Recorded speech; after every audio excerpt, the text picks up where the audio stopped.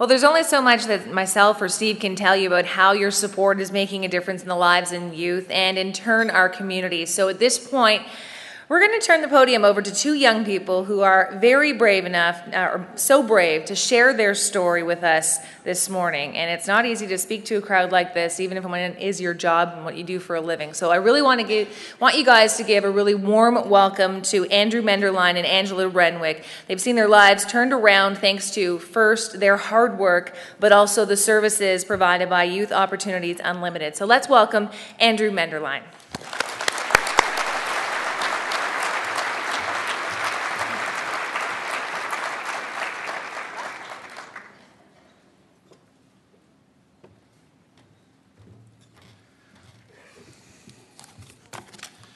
Good morning.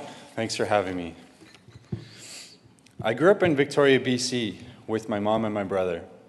My attitude was poor and I caused a lot of trouble. It even got worse when I was 13 and my mom moved in with my stepdad who lived in Nanaimo.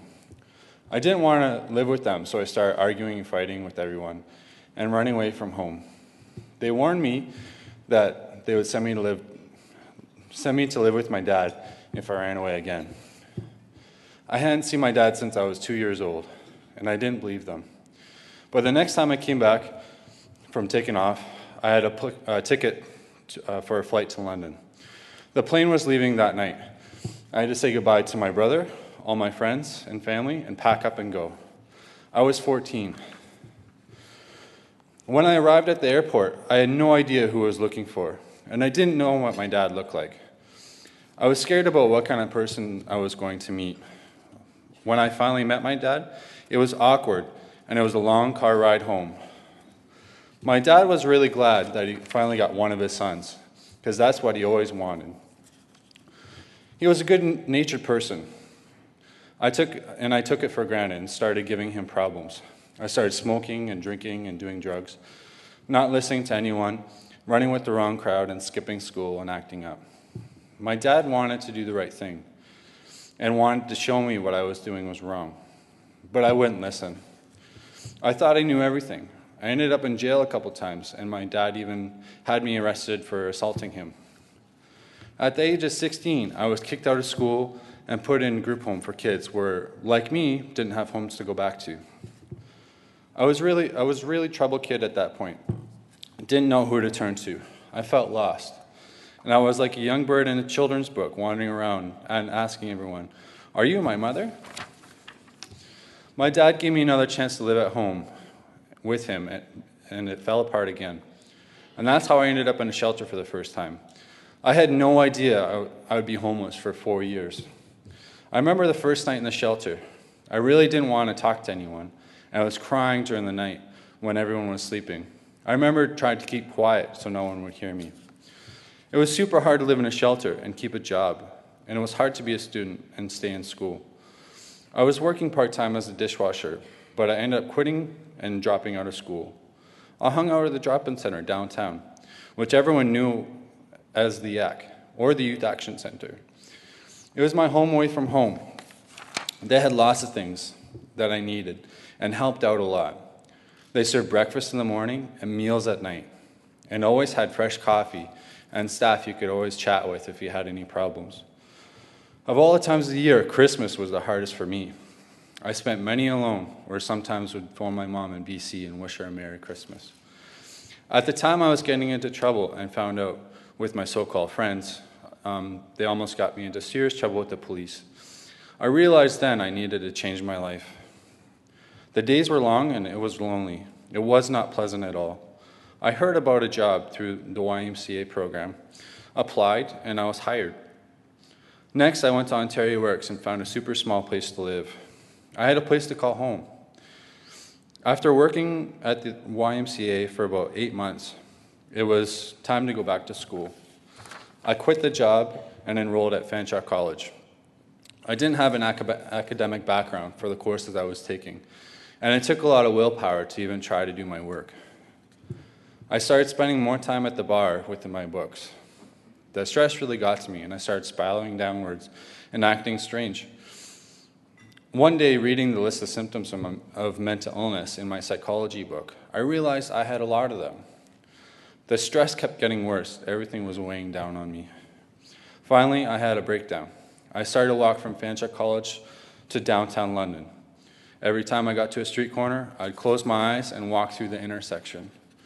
I don't know how I made it downtown. I went to the old familiar Yak.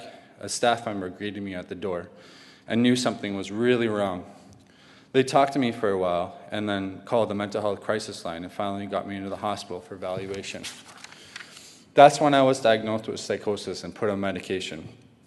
It took me a lot to accept the fact that I had an illness, and it took a long time to get on the medication that worked.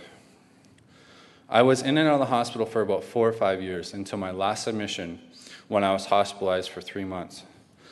I was a mess. I was in the psychiatric intensive care unit for almost a month and a half. Finally, a couple of different medications worked, and I started acting normally. So I was able to leave the hospital, but I was homeless again. I started taking my medication, and I didn't want to go back to the old ways. My family didn't know what to do or how to react, but they learned about my condition and supported me. Fortunately, I was put in a program called PEP. It stands for Prevention and Earlier Intervention Program for Psychosis. It was a great program and helped me get back on track. They had a lot of groups for people to learn the skills so they could eventually recover. They assigned me a case manager who helped me get my life back.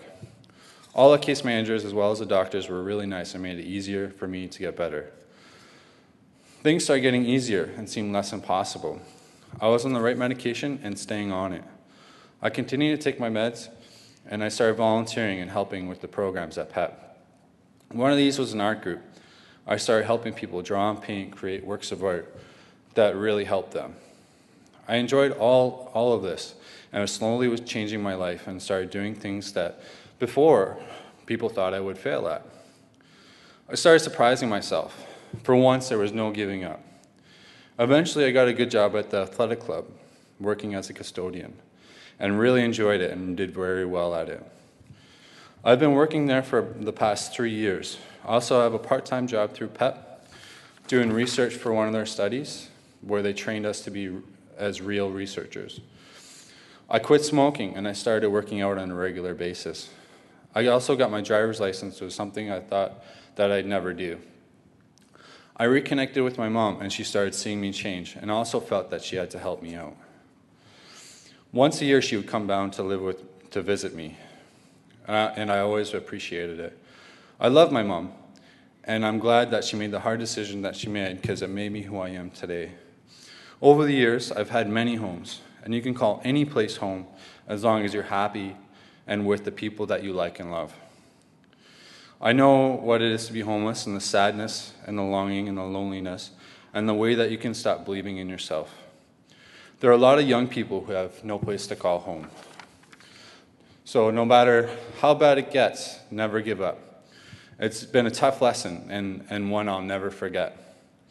I'm thankful to my family and friends and to all the organizations that helped me along the way. Youth Opportunities Unlimited, as well as PEP through the London Health Science Center, as well as YMCA. If it weren't for them, I wouldn't be here now.